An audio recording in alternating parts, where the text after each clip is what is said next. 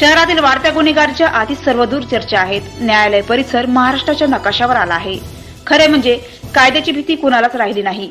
जगण्यापेक्षा मरण स्वस्त झाले आहे, असे सध्या नागपूर शहराचे वर्तमान आहे. ॲडव्होकेट सदानंद ननावरे, वय 62, राहणार न्यू सुभेदार लेआउट, नागपूर, विधी महाविद्यालयातून प्राचार्य म्हणून तर नागपूर विद्यापीठाचे पदव्युत्तर विधी विभागाचे प्राध्यापक होते. निवृत्तीनंतर त्यांनी वकिली सुरू केली होती. मारेकरी ॲडव्होकेट लोकेश भास्कर, राहणार बडेगाव, तिरोडा, जिल्हा गोंदिया, ॲडव्होकेट ननावरे यांचा एल.एल.एमचा विद्यार्थी होता आणि ॲडव्होकेट ननावरे यांच्याकडेच ज्युनियर म्हणून काम करीत होता. अनुभवाकरता तो नागपूर महेंद्रनगर येथे स्थायी झाला होता. लोकेश हा संयमी वृत्तीचा होता. त्याने एक मुलगा असलेल्या विधवा महिलेशी लग्न केले होते. ॲडव्होकेट ननावरे यांची त्यांच्या घरी ये-जा होती. ते लोकेशच्या लहान मुलाला शिक्षणासाठी आर्थिक मदतही करायचे. ननावरे यांचे आपल्या पत्नीसोबत अनैतिक संबंध असावे अशी शंका लोकेशच्या मनात होती.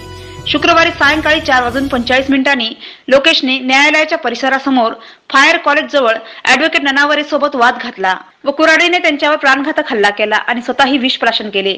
परिसरातील वकिलांनी घटनास्थळी धाव घेतली व पोलिसांना माहिती दिली. पोलिसांनी ॲडव्होकेट ननावरे यांना मेयो रुग्णालयात हलविले. त्यानंतर लोकेशने विष प्राशन केल्याचे काही वकिलांनी पोलिसांना सांगितले. त्यांनी आधी त्याला न्यायालयाच्या पोलीस चौकीत नेले, त्यानंतर मेयो रुग्णालयात पाठवले. तिथे त्याचा मृत्यू झाला. ॲडव्होकेट ननावरे यांची प्रकृती चिंताजनक असल्याचे पोलिसांकडून सांगितले जात आहे. महावॉइस करता शरद नागदेवे, नागपुर।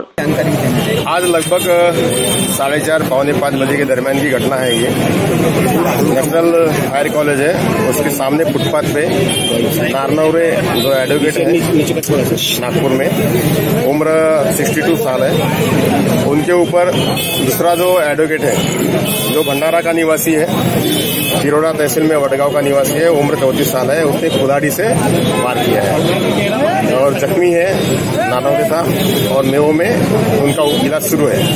जो आरोपी है लोकेश भास्कर, इसने भी पॉइजन लिया था।